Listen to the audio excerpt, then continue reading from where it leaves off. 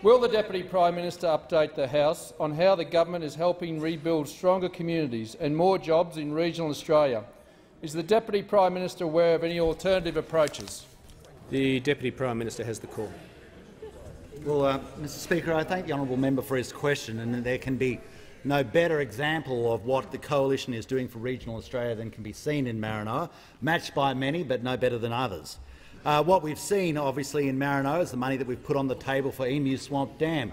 Emu Swamp Dam, part of our dams policy, a dams policy that is supported on this side of the chamber but not supported in Queensland.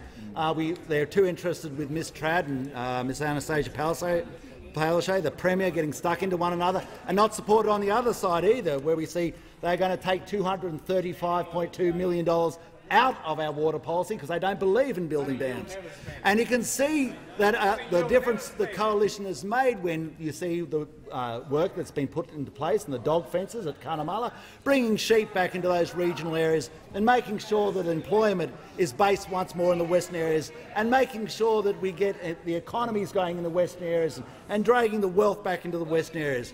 And you can see our vision in the $100 million we put on the table for the Winton to Laverton Road, because we believe in sealing the third road across our nation.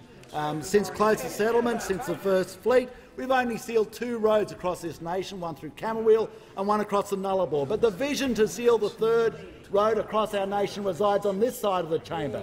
This side of the chamber is where it is. And it's the same side of the chamber that believes in building the Inland Rail. The Inland Rail, which we put money on the table so that we can have a corridor of commerce from Melbourne up to Brisbane, through regional Victoria, regional New South Wales and regional Queensland. And it comes on the back of record ag exports, record prices in cattle, record prices in meat sheep, record price in pork, turnaround in the wool market, turnaround in the wine market, getting back towards record prices in sugar, turnaround in the price of oranges, potatoes, chickpeas. But you ask about what is the policies on the other side, and well might you ask that question, because we never know. It's been a year since I got a question on policy from the member for Hunter. It's a year, about the 13th of October, since I got a question on policy issues. On a question of any sort, we have to go back to November.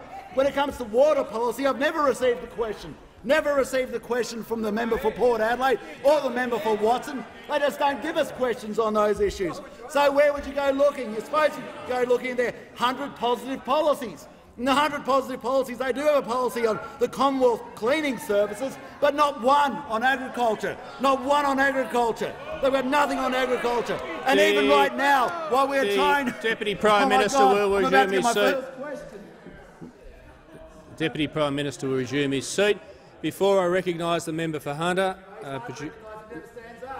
the Deputy Prime Minister will not interject when I'm addressing the House. The Minister for Industry, Innovation and Science will cease interjecting as well. Before I call the member for Hunter, the Deputy Prime Minister is warned.